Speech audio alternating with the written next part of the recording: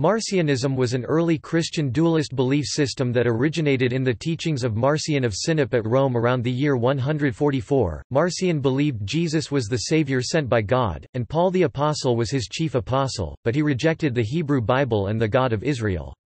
Marcionists believed that the wrathful Hebrew God was a separate and lower entity than the all-forgiving God of the New Testament. Marcionism, similar to Gnosticism, depicted the God of the Old Testament as a tyrant or demiurge, see also God as the devil.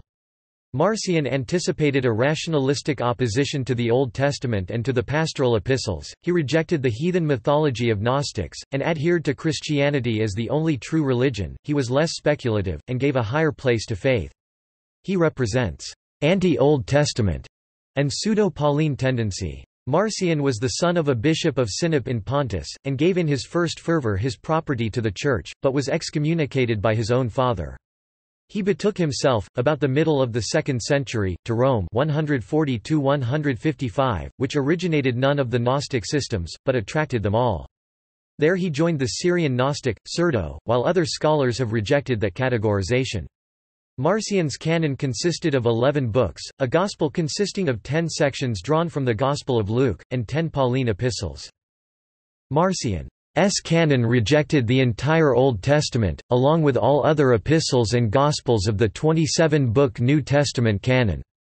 Paul's epistles enjoy a prominent position in the Marcionite canon, since Paul is credited with correctly transmitting the gracious universality of Jesus' message in opposition to the harsh dictates of the just God. Marcionism was denounced by its opponents as heresy, and written against, notably by Tertullian in a 5-book treatise Adversus Marcionum, written about 208. Marcion's writings are lost, though they were widely read and numerous manuscripts must have existed. Even so, many scholars including Henry Wace claim it is possible to reconstruct and deduce a large part of ancient Marcionism through what later critics, especially Tertullian, said concerning Marcion. History.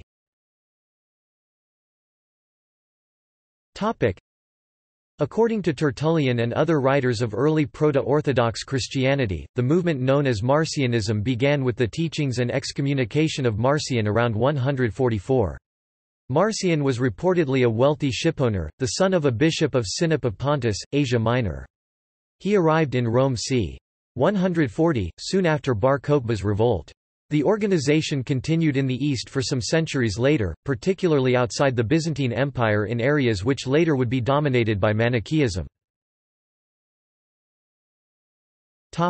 Schism within Marcionism. By the reign of Emperor Commodus 182–192, Marcionism was divided into various opinions with various leaders, among whom was Apelles, whom Rhodo describes as priding himself on his manner of life and his age, acknowledges one principle, but says that the prophecies are from an opposing principle, being led to this view by the responses of a maiden by name Philomene, who was possessed by a demon. But others, among whom were Potatus and Basilicus, held to two principles, as did Marcion himself. Others consider that there are not only two, but three natures. Of these, Cineros was the leader and chief. Teachings.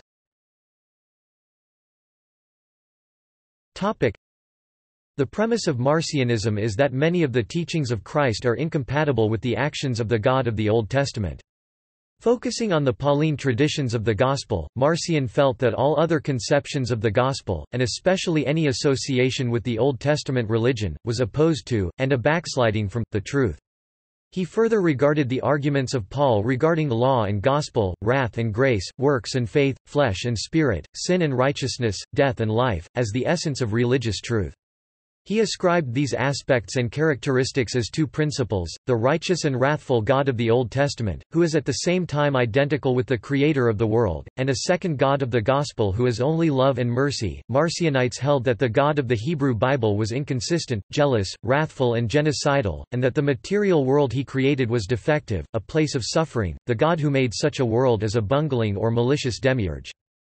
In Marcionite belief, Christ was not a Jewish Messiah, but a spiritual entity that was sent by the monad to reveal the truth about existence, thus allowing humanity to escape the earthly trap of the demiurge. Marcion called God, the stranger God, or the alien God, in some translations, as this deity had not had any previous interactions with the world, and was wholly unknown. See also the unknown God of Hellenism and the Areopagus sermon. In various popular sources, Marcion is often reckoned among the Gnostics, but as the Oxford Dictionary of the Christian Church 3rd ed. Puts it, "It is clear that he would have had little sympathy with their mythological speculations." p. 1034. In 1911 Henry Wace stated, "A primary difference between Marcionites and Gnostics was that the Gnostics based their theology on secret wisdom as, for example, Valentinius who claimed to receive the secret wisdom from Theudas who received it direct from Paul of which they claimed to be in possession, whereas Marcion based his theology on the contents of the letters of Paul and the recorded sayings of Jesus—in other words, an argument from Scripture, with Marcion defining what was and was not Scripture. Also, the Christology of the Marcionites is thought to have been primarily docetic, denying the human nature of Christ. This may have been due to the unwillingness of Marcionites to believe that Jesus was the Son of both God the Father and the Demiurge. Scholars of early Christianity disagree on whether to classify Marcion as a Gnostic. Adolf von Harnack does not classify Marcion as a Gnostic, whereas G.R.S. Mead does. Von Harnack argued that Marcion was not a Gnostic in the strict sense because Marcion rejected elaborate creation myths, and did not claim to have special revelation or secret knowledge. Mead claimed Marcionism makes certain points of contact with Gnosticism in its view that the creator of the material world is not the true deity, rejection of materialism and affirmation of a transcendent, purely good spiritual realm in opposition to the evil physical realm, the belief Jesus was sent by the true God to save humanity, the central role of Jesus in revealing the requirements of salvation, the belief Paul had a special place in the transmission of this wisdom, and its docetism. According to the 1911 Encyclopaedia Britannica article on Marcion, Marcionism shows the influence of Hellenistic philosophy on Christianity, and presents a moral critique of the Old Testament from the standpoint of Platonism. According to Harnack, the sect may have led other Christians to introduce a formal statement of beliefs into their liturgy, see creed, and to formulate a canon of authoritative scripture of their own, thus eventually producing the current canon of the New Testament. Marcion is believed to have imposed a severe morality on his followers, some of whom suffered in the persecutions. In particular, he refused to re-admit those who recanted their faith under Roman persecution. See also Lapsi, Christian. Marcionite canon.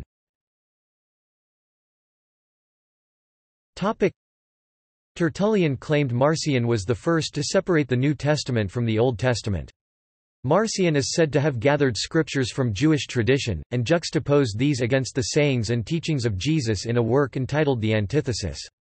Besides the Antithesis, the Testament of the Marcionites was also composed of a Gospel of Christ which was Marcion's version of Luke, and that the Marcionites attributed to Paul, that was different in a number of ways from the version that is now regarded as canonical. It seems to have lacked all prophecies of Christ's coming, as well as the infancy account, the baptism, and the verses were more terse in general.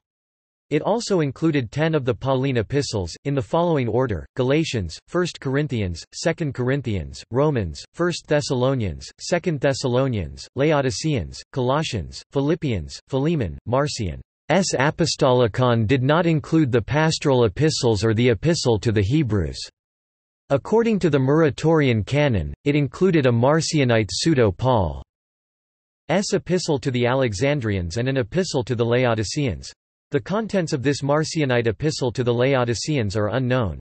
Some scholars equate it with the epistle to the Ephesians, because the latter originally did not contain the words, "in Ephesus", and because it is the only non-pastoral Pauline epistle missing from the Marcionite canon, suggesting Laodiceans was simply Ephesians under another name. The epistle to the Alexandrians is not known from any other source. Marcion himself appears to have never mentioned it. In bringing together these texts, Marcion redacted what is perhaps the first New Testament canon on record, which he called the Gospel and the Apostolicon, which reflects his belief in the writings of Jesus and the Apostle Paul respectively. The prologues to the Pauline epistles, which are not a part of the text, but short introductory sentences as one might find in modern study Bibles, found in several older Latin codices, are now widely believed to have been written by Marcion or one of his followers. Harnack makes the following claim. Conversely, several early Latin codices contain anti-Marcionite prologues to the Gospels. Comparison.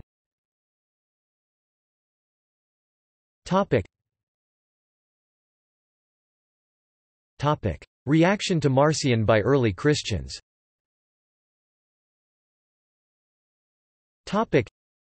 According to a remark by Origen, commentary on the Gospel of Matthew 15.3, Marcion prohibited allegorical interpretations of the Scripture. Tertullian disputed this in his treatise against Marcion, as did Henry Wace. Tertullian, along with Epiphanius of Salamis, also charged that Marcion set aside the Gospels of Matthew, Mark and John, and used Luke alone. Tertullian cited Luke chapter 6 verses 43–45, "A good tree does not produce bad fruit," and Luke chapter 5 verses 36–38, "Nobody tears a piece from a new garment to patch an old garment or puts new wine in old wineskins," in theorizing that Marcion set about to recover the authentic teachings of Jesus. Irenaeus claimed. Tertullian also attacked this view in De Carne Christi. Hippolytus reported that Marcion's phantasmal endocitist Christ was revealed as a man, though not a man, and did not really die on the cross. However, Ernest Evans, in editing this work, observes Islamic accounts.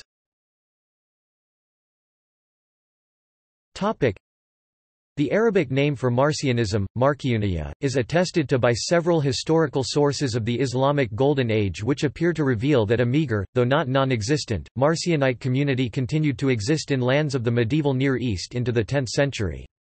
For example, the Christian writer Thomas of Marga states that, at the end of the 8th century, the metropolitan of Jhelum and Dalam, S.H. Uwalis, H. travelled into the remote parts of his see, preaching among the pagans, Marcionites and Manichaeans. In a similar way, the 10th-century Muslim bibliographer Ibn al-Nadim goes so far as to claim that the Marcionites are numerous in Khurasan, and that they practice openly, like the Manichaeans.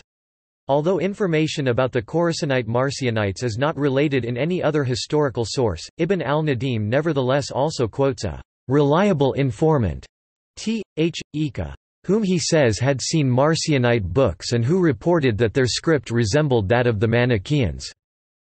Those medieval Muslim writers who specialized in the study of foreign religions often presented Marcionite theology accurately. For example, al-Masudi d.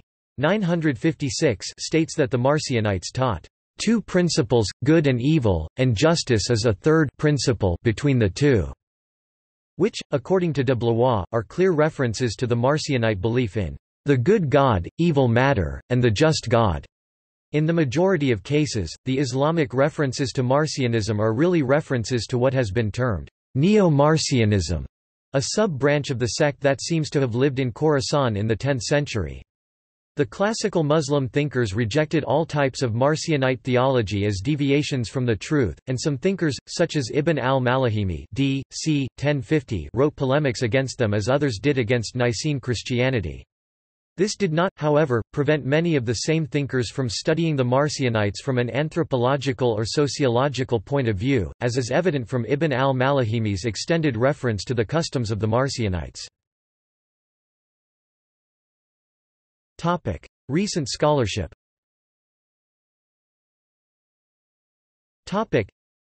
In Lost Christianities, Bart Ehrman contrasts the Marcionites with the Ebionites as polar ends of a spectrum with regard to the Old Testament.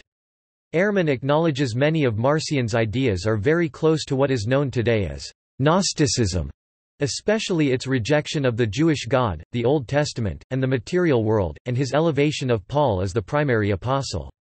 There were early Christian groups, such as the Ebionites, that did not accept Paul as part of their canon. Robert M. Price, a New Testament scholar at Johnny Coleman Theological Seminary, considers the Pauline canon problem, how, when, and who collected Paul's epistles to the various churches as a single collection of epistles. The evidence that the early Church Fathers, such as Clement, knew of the Pauline epistles is unclear. Price investigates several historical scenarios and comes to the conclusion and identifies Marcion as the first person known in recorded history to collect Paul's writings to various churches together as a canon, the Pauline epistles. Robert Price summarizes, "If this is correct, then Marcion's role in the formation and development of Christianity is pivotal." In modern history.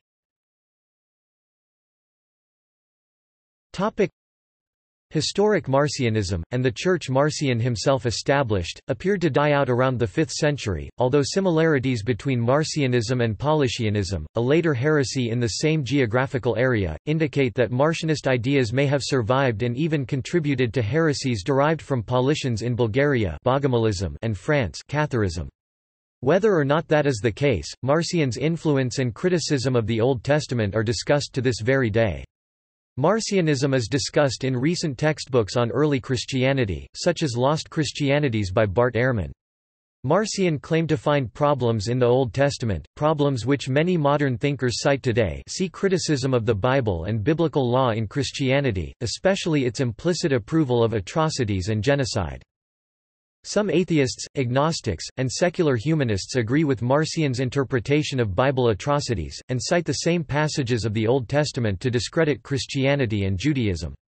Some Christian scholars, such as Gleason Archer and Norman Geisler, have attempted to resolve these perceived difficulties, while others have argued that just punishments, divine or human, even capital punishments, are not genocide or murder because murder and genocide are unjustified by definition. See Christian Reconstructionism. On the other hand, because of the rejection of the Old Testament which originates in the Jewish Bible, the Marcionites have been believed by some Christians to be anti-Jewish. The terms, Marcionism and Neo-Marcionism has sometimes been used in modern times to refer to anti-Jewish tendencies in Christian churches, especially when such tendencies have been thought to be surviving residues of ancient Marcionism. During the Nazi period, some aspects of Marcion's ideas were appropriated by a group of fanatically Nazi Protestants called the Deutsche Christen, German Christians. The Deutsche Christen advocated a complete rejection of the Old Testament and everything Jewish in Christianity, which they termed positive Christianity. These ideas fell out of favor after Germany's defeat in World War II. See also Nazism and religion.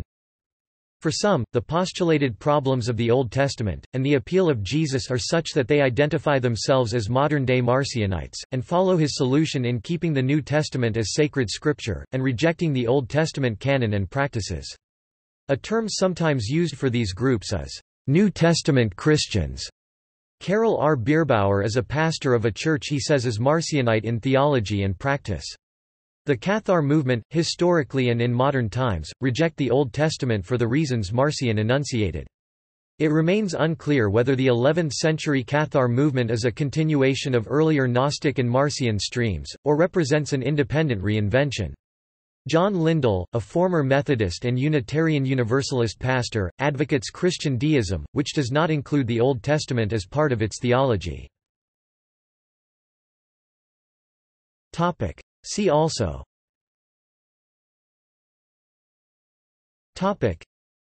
Antinomianism, Antiteichy, Christianity in the 2nd century, Fathers of Christian Gnosticism, Gnosticism, History of Gnosticism, List of Gnostic sects, Montanism, Supersessionism. References.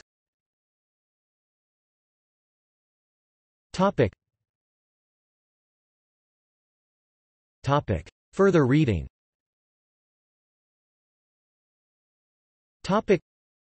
Baker, David L., Two Testaments, One Bible 2nd edition, Leicester, InterVarsity, 1991, pp. 35, 48–52. Legge, Francis, Forerunners and Rivals of Christianity, From 330 BC to 330 AD 1914, reprinted in 2 volumes bound as one, University Books New York, 1964. LC Catalog 64-24125. McGowan, Andrew Bryan 2001. Marcion's Love of Creation. Journal of Early Christian Studies, 9 295–311. doi 10.1353 earl.2001 0045. Mead, G.R.S., Gospel of Marcion Fragments of a Faith Forgotten, London and Benares, 1900, 3rd edition 1931. Price, Robert M. The Evolution of the Pauline Canon. Ripparelli, Enrico, Il volto del Cristo dualista. Da Marcioni I Cattari, Peter Lang, Bern, Berlin, Bruxelles, Frankfurt am Main, New York, Oxford, Wien 2008, 368 pp. ISBN 978-3-03911-490-0. Rist, Martin 1942. Pseudepographic Refutations of Marcionism. The Journal of Religion. 22 39–62. doi 10.1086 482828. Pollock, Benjamin 2012. On the Road to Marcionism, Franz Rosenzweig's Early Theology. Jewish Quarterly Review, 102 224–55. doi 10.1353 jqr.2012.0020. Merquior, J. G. 1988. From Marcionism to Marxism. Critical Review, 2 101–13. doi 10.1080 089138188808459542. Silitano, Anthony Charles 2003. Hans Urs von Balthasar's Theology of Judaism, Trinitarian Anti-Marcionism and the Surprising Nature of Grace. ETD Collection for Fordham University. External links. The Marcionite Research Library. Herbermann, Charles, ed. 1913. Marcionites. Catholic Encyclopedia. New York, Robert Appleton Company.